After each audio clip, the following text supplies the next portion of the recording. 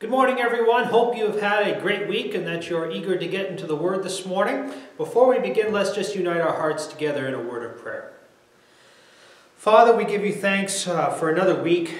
We give you thanks for today, for the opportunity to gather together. I thank you for everyone who's tuned in online this morning, Lord. We thank you for the precious gift of your word, for the freedom that you have given us, that you've granted us to open it up and to study it freely without fear of persecution. We thank you for our time spent in Job, and I pray that as we continue to look at the book of Job this morning, that you would just illuminate the eyes of our heart, Lord, that you would give us understanding and insight, that you would speak to us through your word. And we pray this in your name. Amen. Well, turn in your Bibles to Job chapter 31. We are going to consider this morning Job's response to his suffering and how he has been handling it here throughout the course of the book. We looked at the beginning about how he originally responded to his suffering. He said, "The Lord has given and the Lord has taken away." Well, his attitude changed a little bit after that, and that's what we're going to look at this morning. We've looked at what Job's three friends have had to say about the suffering that he was experiencing. We're going to look at what Job himself has to say about it. I begin with a quote from Paul Tripp in his book on suffering. It's a wonderful book. If you ever get a chance to read it, I would encourage you to do so. He said this: "You never just suffer the thing that you're suffering, but you always also suffer the way that you're suffering that thing."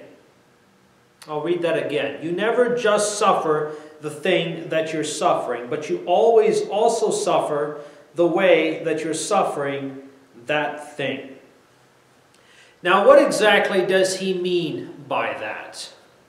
Well, simply put, each one of us has a certain lens through which we view the world. We have certain beliefs and assumptions about life that we take with us into the valley of suffering, that we have to wrestle with while we are in that valley. So, for example, if your identity is attached to your job and you lose your job, you are not just going to suffer the loss of your job. You're also going to suffer the loss of your identity, because your identity was attached to your job. If you think that you're always going to have your physical health, well, if you wake up one morning and discover that you've had a heart attack or you have cancer, you're not only going to suffer the loss of your physical health, you're also going to suffer your expectation, the expectation you had of good health. That expectation is coming crashing to the ground now, and you're going to suffer the loss of that expectation. If you didn't have that expectation in the first place, if you didn't always expect to have good physical health, well, you wouldn't be suffering that expectation. But because you expected to always be in good health, that is something you're going to have to work through. It's not just the fact that you lost your physical health. It's the fact that you're losing that expectation, that it's come crashing to the ground. If you think that because God loves you that you're never going to suffer, well, when the time does come that you do suffer, you're going to have to suffer through your false expectations, your false understanding of God and of what His love for you looks like. It's not just the suffering, but it's going to also be the expectations, the beliefs that you have that you're going to have to wrestle with in your suffering. And that, in a lot of cases, it compounds our suffering, makes it all the more worse. And this was the case with Job. He wasn't just suffering the loss of his livestock, the loss of his children, the loss of his servants, the loss of his physical health. He was also suffering even more so because of his understanding of God and his understanding of suffering. So we're going to read chapter 31 together. And we're going to read the entire thing, actually, all the way through from verse 1 to verse 40. So let's read it together. This is from the NIV. This is Job speaking. "I made a covenant with my eyes not to look lustfully at a young woman. For what is our lot from God above, our heritage from the Almighty on high? Is it not ruin for the wicked, disaster for those who do wrong? Does he not see my ways and count my every step? If I have walked with falsehood, or my foot has hurried after deceit, let God weigh me in honest scales, and he will know that I am blameless. If my steps have turned from the path, if my heart has been led by my eyes, or if my hands have been defiled, then may others eat what I have sown, and may my crops be uprooted. If my heart has been enticed by a woman, or if I have lurked at my neighbor's door, then may my wife grind another man's grain, and may other men sleep with her. For that would have been wicked, a sin to be judged. It is a fire that burns to destruction. It would have uprooted my harvest. If I have denied justice to any of my servants, whether male or female, when they had a grievance against me, what will I do when God confronts me? What will I answer when called to account? Did not he who made me in the womb make them? Did not the same one form us both within our mothers? If I have denied the desires of the poor, or let the eyes of the widow grow weary, if I have kept my bread to myself, not sharing it with the fatherless, but from my youth I reared them as a father would, and from my birth I guided the widow. If I have seen anyone perishing for lack of clothing, or the needy without garments, and their hearts did not bless me for warming them with the fleece of my sheep. If I have raised my hand against the fatherless, knowing that I had influence in court, then let my arm fall from the shoulder, let it be broken off at the joint.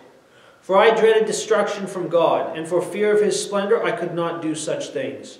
If I had put my trust in gold, or said to pure gold, you are my security. If I have rejoiced over my great wealth, the fortune my hands had gained.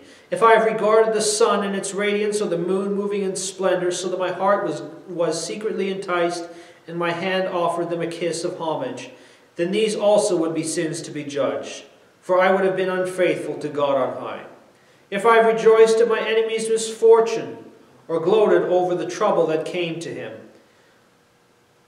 I have not allowed my mouth to sin by invoking a curse against their life. If those of my household have never said, who has not been filled with Job's meat? But no stranger had to spend the night in the street, for my door was always open to the traveler. If I have concealed my sin as people do by hiding my guilt in my heart, because I so feared the crowd and so dreaded the contempt of the clans, that I kept silent and would not go outside.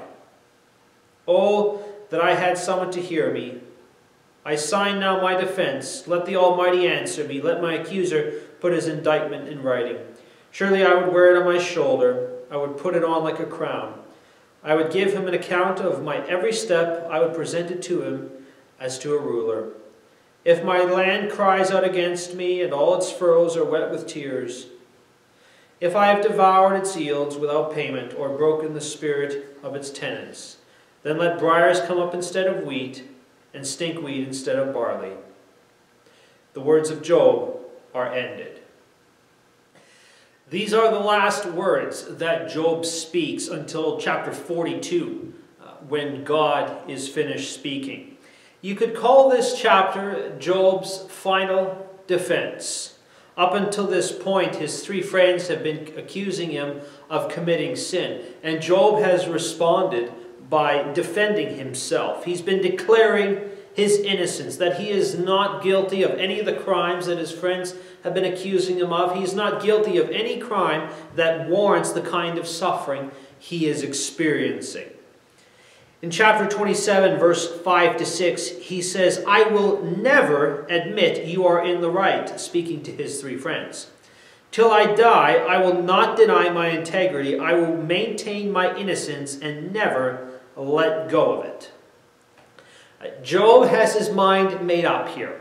He's innocent, and he is not changing his story. He is never going to let go of his innocence. You're not going to convince him ever that he has sinned, that he's made a mistake, warranting this kind of suffering. He's 100% confident of his innocence. And he is so confident that he says things like, if I have been dishonest or spoken deceitfully, in verse 8, then may others eat what I have sown, and may my crops be uprooted. As we read in chapter 31 also, in the area of lust and sexuality, Job, he had kept himself pure. He hadn't lusted after anyone else, hadn't been knocking on the door of his neighbor's house. And he said, he was so confident of his purity, his faithfulness to his wife, that he said, if he's done anything wrong in any way in this area, verse 10, then may my wife grind another man's grain, and may other men sleep with her. He goes on to say that if I have neglected the needs of those who are in need, if I have neglected the orphan, verse 22, then let my arm fall from the shoulder, let it be broken off at the joint. This would be kind of like if you and a friend were in a debate and you said to your friend, if I'm wrong, I'll give you my vehicle. Or if I'm wrong, you can have my house. You would have to be pretty sure of yourself that you are in the right in order to say something like that. Well, that's what Job is doing here. He is so certain he is in the right that he is willing to take a stand and say things like this. He's 100% sure he's innocent. In the beginning of the book of Job, he's described as a man who's blameless and upright, a man who fears God and shuns evil. Job is innocent, and he knows it too. He knows it. And this leads Job to a place of confusion. He's confused about what's going on here. He's confused because he's suffering tremendously. God is causing him to suffer, and why? He's confused about what God is doing, what God is up to. The Lord said, and this is in the book of Isaiah, chapter 55, verse 8 to 9, for my thoughts are not your thoughts, neither are your ways my ways, declares the Lord. As the heavens are higher than the earth, so are my ways higher than your ways, and my thoughts than your thoughts. Sometimes it simply doesn't make sense why God is doing what he is doing. Job is finding himself in that place right now. And for us, Job didn't have Isaiah 55, verse 8 to 9, but for us, we know his ways are not our ways. His thoughts are not our thoughts. He is not thinking the same things we are. In the case of Job, he cannot make sense of why God is allowing him to suffer. It makes no sense to him. He's done everything right, but it's as if God is against him. That's the way he feels. He feels that God has turned his back on him, that God is actually, in a sense, his enemy. In chapter 19, verse 6, he says, know that God has wronged me and drawn his net around me. It is as if Job finds himself in his mind. In his mind, he finds himself locked away in a prison of suffering. And he's innocent. He knows he's innocent, but he's in that prison, he's in that jail cell, knowing he's innocent. He's done nothing wrong to deserve being there, and yet he knows God has put him there. And this is why he says, God has wronged me. He's put me in this prison of suffering, and I'm not guilty. I shouldn't be here, but God has put me here. And it's because Job, it's because he's feeling this way that he is wrestling with certain issues. Namely, the justice of God. He is not only suffering the loss of his children and all that, he's also suffering the way that he is suffering, to go back to the words of Paul Tripp. He is suffering his understanding of the way God works. The justice of God. Job, he's in a prison of suffering. He's done nothing wrong, yet God has put him there. And this leads him to ask the question, to wrestle with the question, is God just? Is he just? In chapter 27, verse 2, he says, as surely as God lives, who has denied me justice, the Almighty, who has made my life bitter. In Job's mind, God is not treating him fairly. He's denying him justice, which Job, in his mind, he deserves justice. He wants justice. But God isn't being fair, and he's denying him all of that. In chapter 10, verses 2 to 3, he says, I say to God, do not declare me guilty. But tell me what charges you have against me. Does it please you to oppress me, to spurn the work of your hands, while you smile on the plans of the wicked? He's saying, don't declare me guilty. He's crying out from that prison. What have you got against me, God, that you have put me here? It would seem to me here in verses 2 and 3 that Job, he's actually crossed a line. It is one thing to not understand what God is doing and to express that to him and just simply say, God, I have no clue what in the world you're doing. This doesn't make sense at all here. But it's another thing to actually accuse him of smiling on the plans of the wicked. Perhaps this is just hyperbole on Job's part as he expresses his frustration over the fact that there doesn't seem to be any justice in the world. But he accuses the Lord of smiling on the plans of the wicked. I think to some extent we can identify with Job in this way. Maybe not we saying the exact same thing, but sometimes you look out in the world and it just doesn't make sense. The wicked, they seem to be doing rather well. Maybe not even the wicked, but just unbelievers. They seem to be going through life great. Everything is going well. They're successful. They're making lots of money, driving fancy cars, living in a nice house. And then there's the Christian suffering. The one who's trying to do the Lord's work. The one who's trying to do what's right. They're falling behind.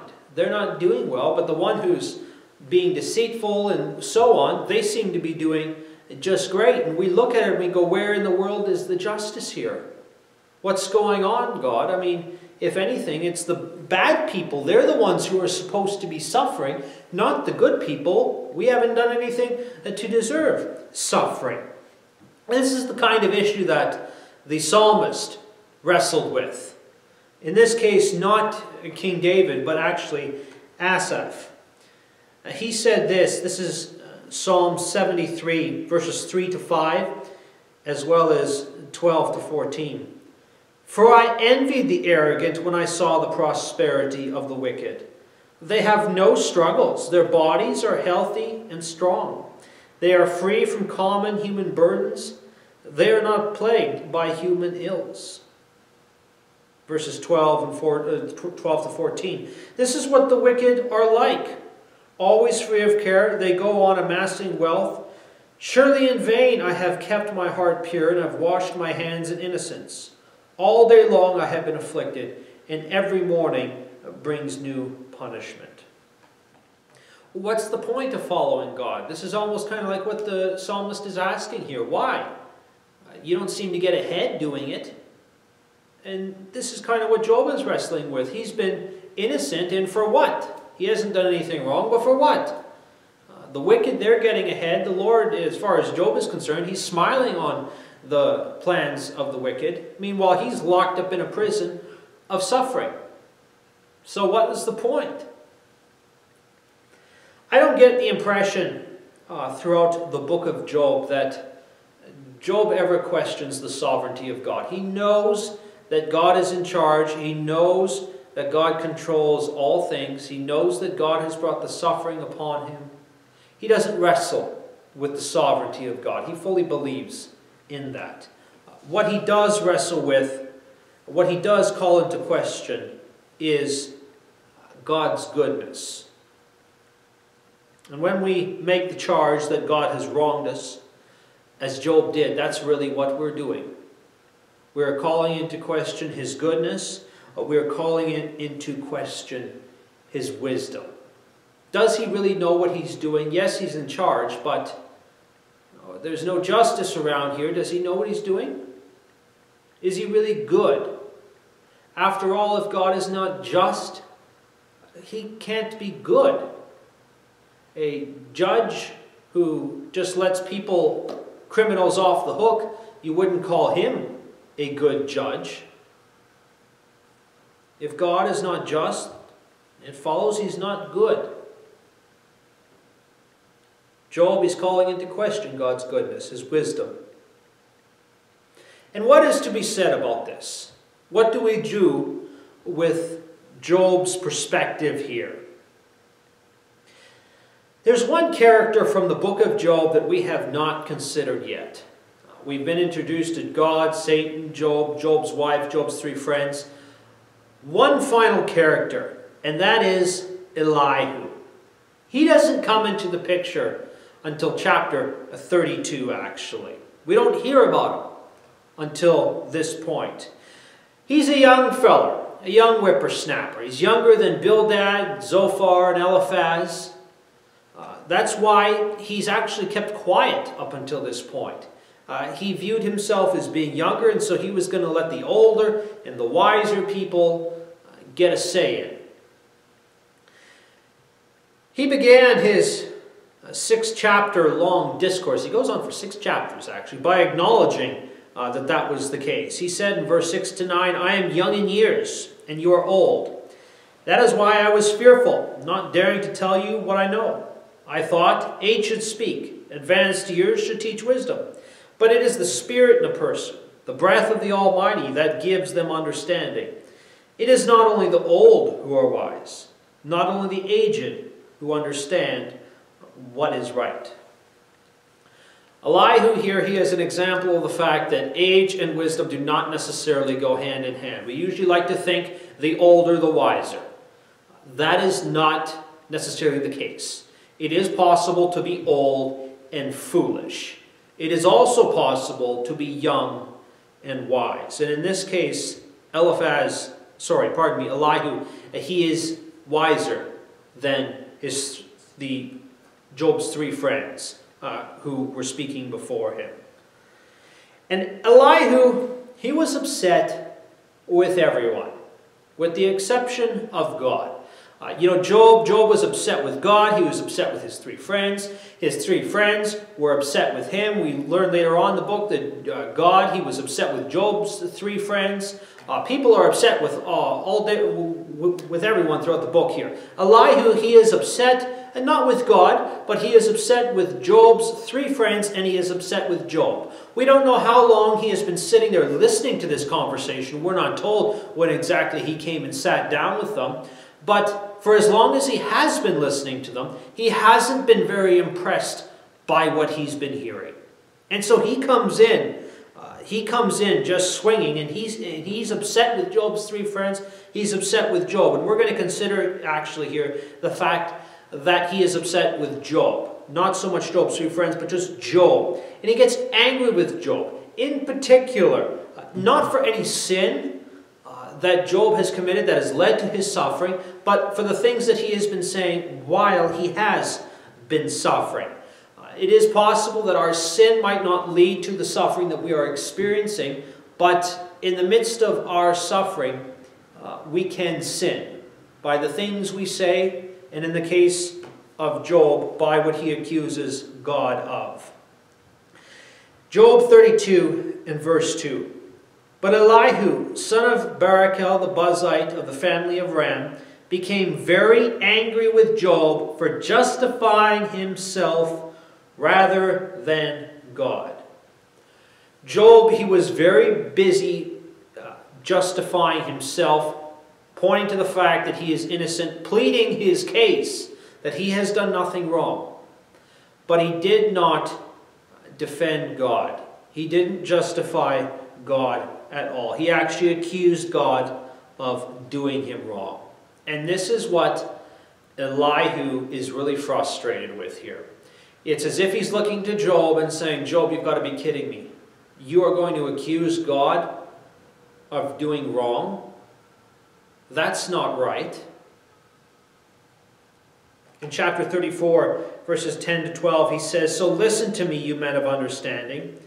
Far be it from God to do evil, from the Almighty to do wrong. He repays everyone for what they have done. He brings on them what their conduct deserves. It is unthinkable that God would do wrong, that the Almighty would pervert justice. Elihu says it is unthinkable that God would do wrong. It's unthinkable that he would be unjust. He's always just. And Job, he's just a little speck of dust on planet Earth that's floating around out in the universe, and he's going to accuse God of being unjust. The one who knows all things, the one who created all things, he's all-powerful, all-wise. Job is going to accuse him of being wrong.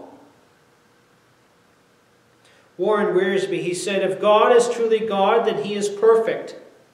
And if he is perfect, then he cannot do wrong. An unjust God would be as unthinkable as a square circle or a round square.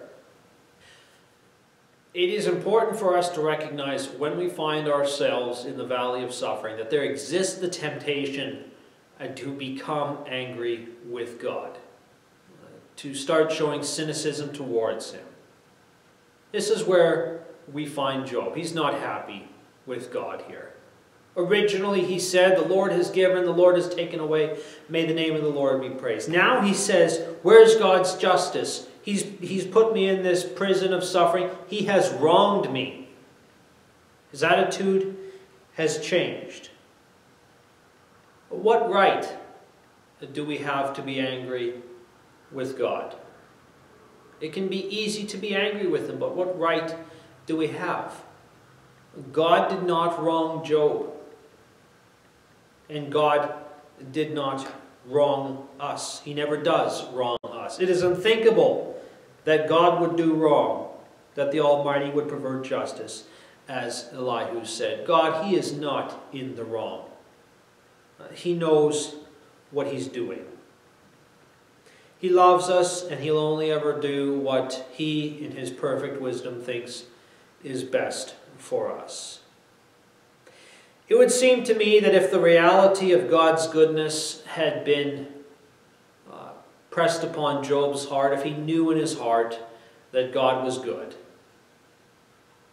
that would have gone a long way in helping to relieve him of his suffering. Yes, he still would have experienced the suffering, the grief over losing his children, his livestock, his servants, his health. He would have still walked through all of that. But his suffering was made all the more worse because of the fact that the goodness of God, that was something that he was really wrestling with here. He wasn't convinced God was good. He wasn't convinced that God knew what he was doing. He wasn't convinced that God was just.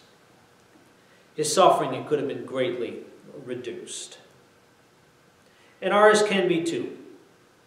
When we remember that God does not wrong us, he is for us, he is with us. If you lose sight of the fact when you are suffering, if you lose sight of the fact that God is good, that he's for you, he's not against you, you are then in a very difficult spot. In times of suffering, the best thing we can do is run to the Lord. But how do you run to the Lord when you are convinced that he has wronged you, when you're convinced that he is not for you, that he is in fact against you, that he is not good and that he doesn't know what he is doing? It's very difficult to go to him with that mentality, with that thinking. But when we are in suffering, if we can remember that God hasn't wronged us, that he is just, that he knows what he's doing, that he is good, that will go a long way in helping us through the valley of suffering. It would have helped Job out a lot. It would have helped him a lot. And it will most certainly help us as we go through suffering in our own lives. Let's pray. Lord, we know that sometimes we walk through difficulty, as Job did, Lord. We walk through dark seasons as well of suffering. But we thank you that you are still good. You are good before we suffer. You're good while we suffer. When we're in the suffering, you're always good. That doesn't change. You're always looking out for us. You always care about us. You don't wrong us. I pray that you would help us to remember that. Help us to remember that you are for us, that you're not against us, that you're always with us. You never leave us. You never forsake us. That you, in your perfect and infinite wisdom, know what is best for us. Help us. Help us to have a greater understanding of who you are. Not just a head knowledge either, but just a heart understanding. May we know deep down inside that you are good, that you love us, that you care about us. And we pray this in your name. Amen.